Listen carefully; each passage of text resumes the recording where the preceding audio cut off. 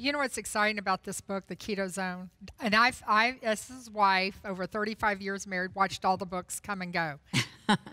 And Let Food Be Your Medicine is off the chart. Yeah. But I got to tell you, I have never been more excited than I am about this, because I have struggled with weight loss and gaining and weight and all of that. And I got to tell you what is so amazing about when you get into the zone, why they call it the zone. When you get into the keto zone, your hunger turns off. Oh. Can you imagine being on a program to where you're not craving bad stuff? You're not craving the potato chips. You're not craving the ice cream. You're not craving it anymore. That's the battle. Right. That is the battle. And you know what? And here's the thing. Most women, from my experience, love carbs. Yes. Exactly. I mean, we love carbs. And, you know, exactly. We can't get enough of them. That has been my whole struggle. Right. But this Sweets program... don't do it for me, carbs do. Mm-hmm. But all carbs convert to sugar. Yes. All starches convert to sugar. And when you have high sugar, high carbs, high starches, guess what happens? You just boosted your insulin level, spikes your insulin.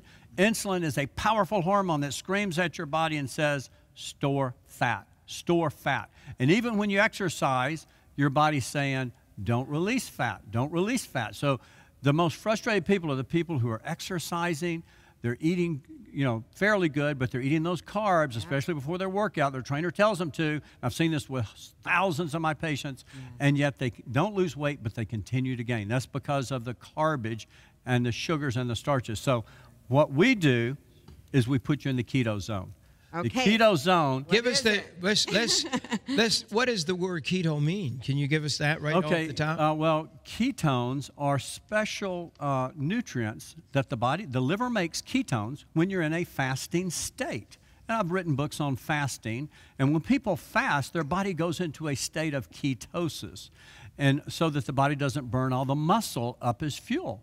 Now, you can get in a state of nutritional ketosis, or I call it the keto zone, different from diabetic ketoacidosis. This is not diabetic ketoacidosis. That's a dangerous state. But in the keto zone, you're in a state of nutritional ketosis or keto adaptation, where your body shifts from burning sugar as its fuel to burning fat and ketones as its fuel. Now, the favorite fuel for the brain, Jim, are ketones. They are the favorite fuel. Ketones are produced by the liver. They're called endogenous ketones. The favorite fuel for the muscles are ketones. The favorite fuel for the kidneys are ketones. So this is really one of the best fuels we can use. But when you're in a state of ketosis, appetite is turned off or way down. Literally, people are filled or satisfied for hours. Many only need 2 meals a day. Wow. But I got to tell you, one of the things he does, just one of the things, is you're going to be eating a lot of fat. Yes. You got to get over the fat phobia.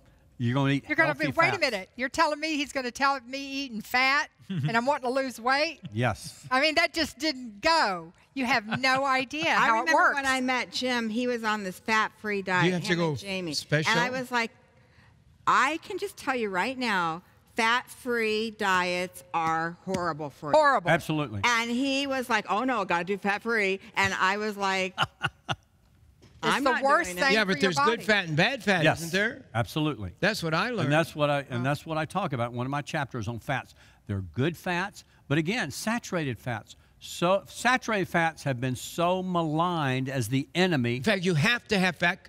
Your brain is what? Your brain is about 60% fat. Did you know that? You have a fat brain? If you don't, it's in trouble. But you want healthy saturated fats. You don't want saturated fats from regular butter and cream and cheese that's from cows that are injected with hormones, fed a lot of grains and fed genetically. You know, the most common food fed to animals, cattle, hogs, you know what it is?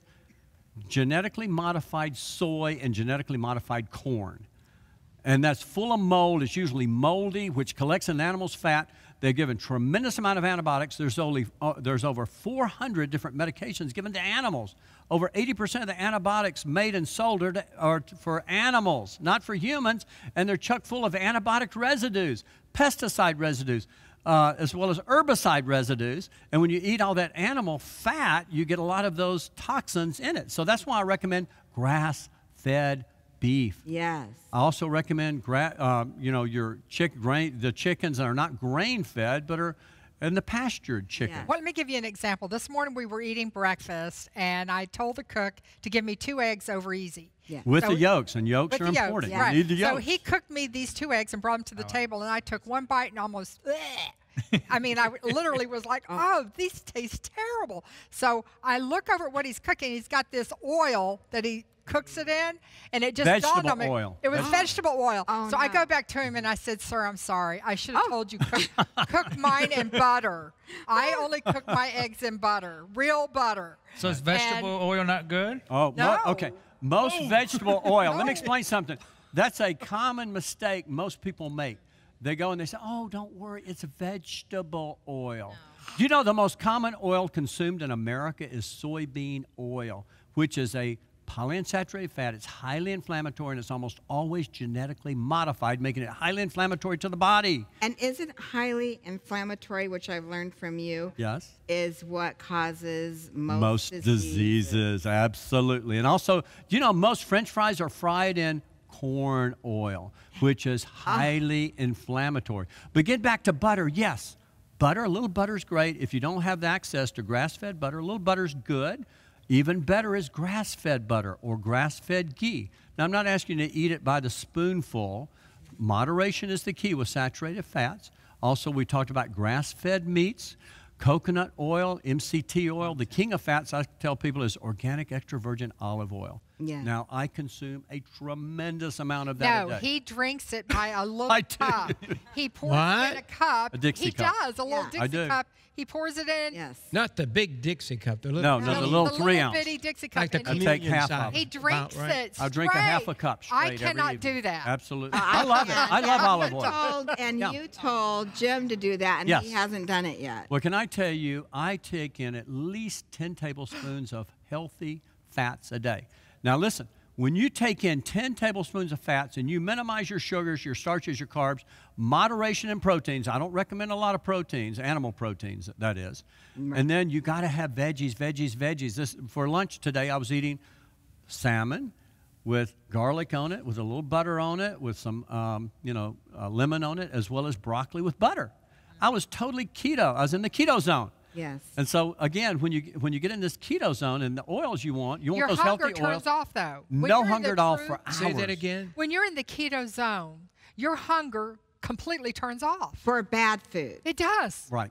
I mean, you don't crave anything. Yeah, well, you're satisfied and you yeah. feel good. When you started me on health Right. and eating right, I didn't for years crave any junk food. I didn't want it anymore. Right, right. I was happy. I was, but there's times now when I just want to go eat Kentucky Fried Chicken.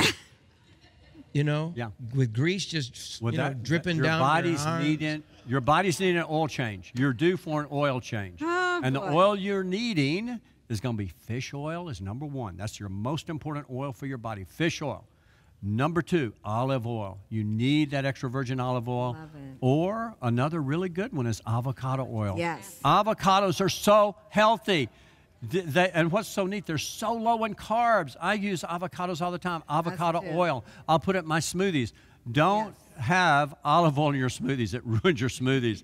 But avocado oil tastes delicious. MCT oil, that comes from coconut oil. But this kind of MCT oil will not raise your cholesterol. See, you say you're worried about cholesterol. I'm not, but your doctor is, because if you have too much coconut oil, yes, it will raise your cholesterol. It doesn't raise your dangerous cholesterol. It raises your pattern A that's neutral. It doesn't cause heart disease. See, again, I educate you in the book that fat is not your enemy. When you have the right amount of fat and the right fats and the right proportions, it does not cause heart disease. That has been debunked, but most doctors still do not know that.